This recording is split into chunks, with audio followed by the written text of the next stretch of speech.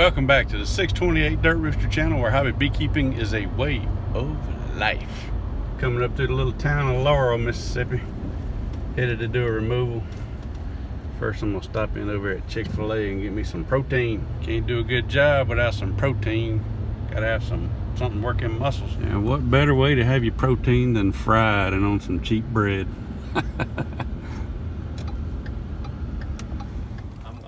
I'm gonna go back through and lock the front door. All right, we got a real active hive here. Looks like they got one entrance right here where the mortars come out around this deck framing. Thank you for coming up, Randy. And look, are they Oh, yeah. up in the wall there, or? No, they're just in the floor. Just, Okay. Just thank in goodness, just in the floor. Yeah, thank goodness. We ain't got to cut the wall out, so that's mine are fixing the floor back right there. Under the Good, floor. that's good news. Okay, I got one. Let me You see. got one? Yeah. Just stick it on there like you want, and I'll put it up there All for right, you. thank you. Yeah. You want me to put you on video? You want to? Hey, hold your sign. Let me get your sign. Oh, well, this is the new sign. We shut down Sims Realty, and now I'm Laurel Hometown Realty. Laurel Hometown Realty, and this house is on the market. That's right. You can get it with or without bees. I'll set it up either way for you.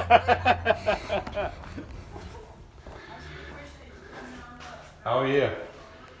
So they're going in at that deck board upstairs. Every time they show the house, they open that back door and they say the bees just go wild. So I kind of got in here looking. And they got this styrofoam fake acoustic up over some old sheetrock. I pulled a couple pieces of those down. This is a old hive location. They already chewed all the sheetrock out down to the paper, and then you can see the leftovers from wax moth and all that junk. So this hive right here, it's deeper than it looks because it goes the depth of this, which is about a foot, and then it goes the depth of the wall too. So, and plus out here about 6-8 inches. So it's probably about 24 to 30 inches long, occupying about 2/3 of a joist space on some, looks like 10-inch joists. And so far, they're pretty docile. I'm able to touch the combs and they're moving out of the way for me. So I thought it was going to be an aggressive hive. That's what I expected based on what I was told. So I brought a suit just in case, but don't look like I might have to wear it. That's better than I thought. Yeah, because that ceiling kind of needed a little attention anyway. Right. All of it does. So this is not something that'll have to be repaired immediately. It needs some TLC on it. But it's a nice neighborhood, though. We already did a walkthrough on the house because they thought it was in the wall. We went in the front, went to the master bedroom, which is where that's at. We thought it was in the wall. They thought it was in the wall. And I shot the FLIR and the floor lit up. So I don't know, good and bad. Working overhead's bad, but I don't have to really mess up the living space of the house because it's a half unfinished basement. No flooring, mismatched ceiling, all that good stuff. It needs some repairs, so us cutting into this old cheap ceiling material is nothing. And you can see where they've chewed all the sheetrock out there. Actually, that shouldn't be too tough. Hard part's working over the top of this thing. And they may have built down in that, I'm not sure. Let me look, see now. Looks like maybe they stop at the top of that.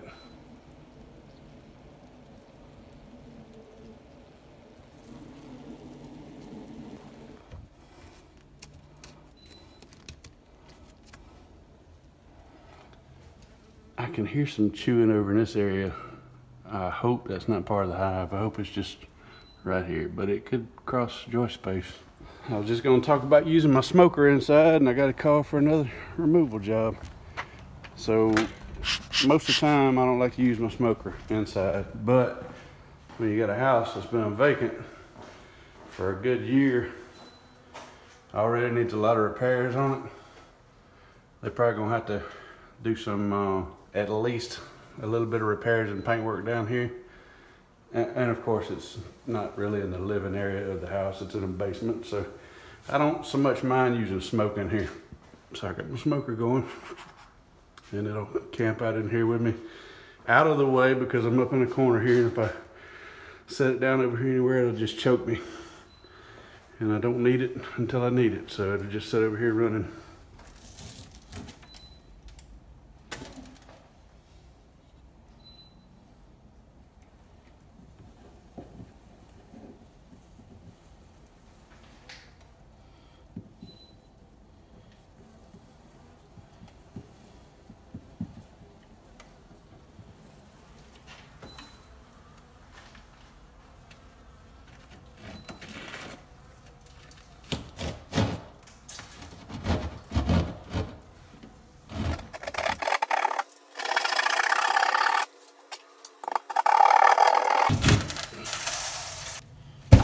That's a shiny new comb in there. This space's been inhabited at least twice by bees, maybe 3 times. You can see the wax moth scarring in the wood. Gonna be some old bits of comb in there, and of course you can see all the wax moth feces, poo. Right now I'm just collecting bees from a mite sample. There's some drone comb right there. That's where I'm trying to take these bees from, off this brood comb before I start cutting. Might be easier to try to collect them after I cut some combs out and they're bearding, but I want to go ahead and get this out of the way. All right, that's 2 varroa colonies in a row with 0 mites. There's a couple little bits of pollen and 1 piece of trash floating in there. No mites on this one. To answer a question I've been getting lately is no, the bees do not survive the alcohol wash. But you're only sampling a very small fraction of a pretty strong colony, and they'll recover from that in less than a day. That's about, that's probably 200-300 bees that I sampled right there. If they got good brood going on in here, they got that many emerging in half a day or less. So you're setting them back very little with that sample. This is where we are, kind of hill country compared to what you used to see it on my videos probably. Here you go, put a little perspective right here. Front of the house is almost ground level. Back of the house is 1 story. And it drops off a little further to kind of a natural drain through the neighborhood. Kind of damp land forage. That's all blackberry briars right through there. They do pretty well up here. Got a lot of pines, but there's a lot of hardwoods and other stuff that flower.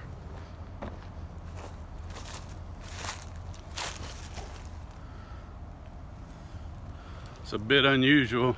Seems that things are blooming up here before they're blooming down south right now. This hive has a pleasant smell to it. All this is brood comb. Not a lot of honey in there. They've done pretty much eaten up what they had stored, unless there's some on the entrance end of it. So no honey to be kept on this one.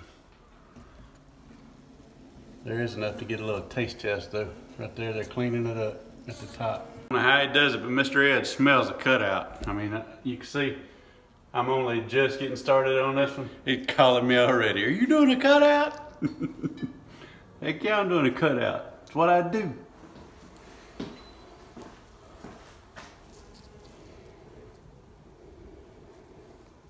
Some good brood combs in this one. Hope I can find this queen. I'll have her one way or another, in the vac or in a cage. Just a whole lot of bees, and I've been vacuuming for a little while. I gotta get some more combs out of the way though.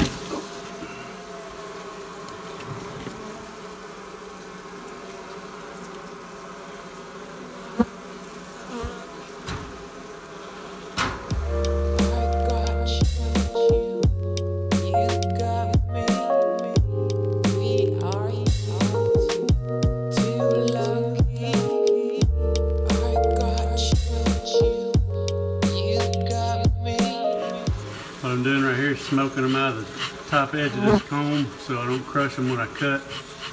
The less you crush, the less irritable they'll be. They kind of helped me out when they built this because you might not be able to see it from your angle, but they built a different direction starting here. So the first ones are all built crossways, and then starting right here, they're coming long ways with the joists. So it gives it a natural break for cutout, makes it a little easier. So I'm not having to reach up in there and slice sideways.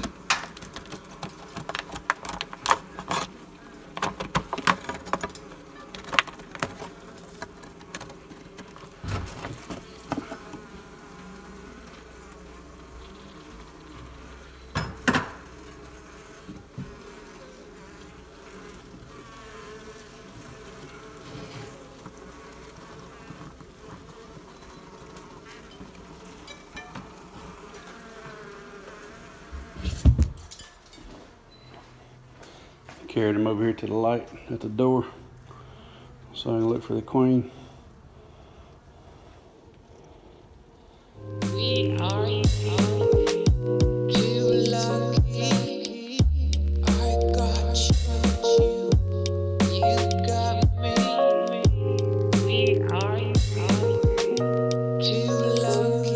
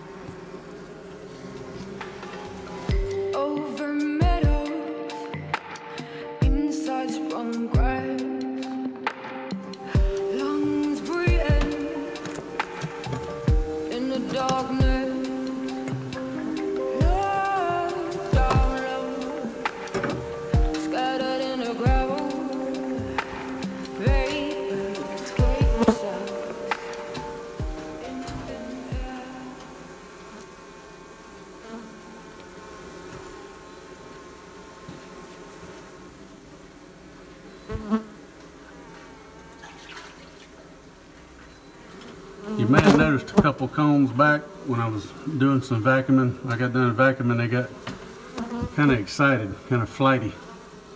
Their temperament didn't change much, but they seemed to sense that something big changed in the hive. And it's times like that where I think maybe I've sucked the queen up in the vac. That ain't always the case, but they obviously knew there was something different at that point as opposed to any other point during the removal. So they've kind of settled back down a little bit now. But it's that one point. There's a varroa on top of that one right there. That'd be right there.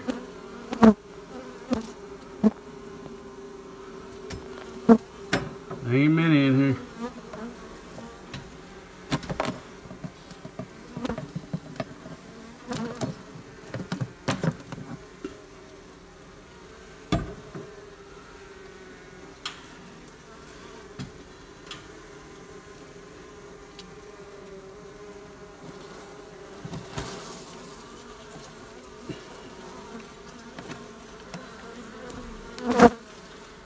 Getting close to the end now. I got bees piling up down there where I can barely reach.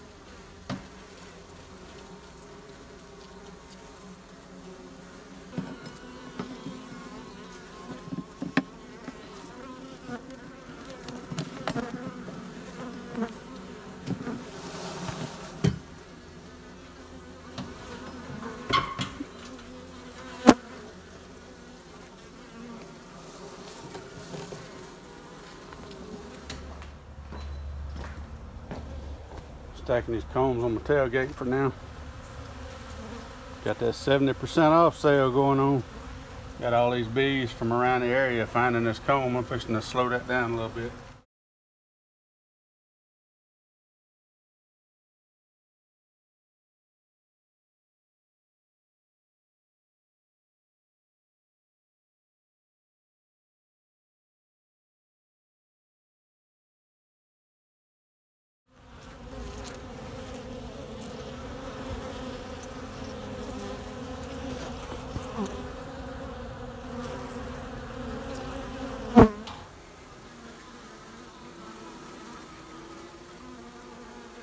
Got some more vacuuming to do. I'm just waiting till sunset, which is in about 15 minutes. I'm about to pick these up right now though.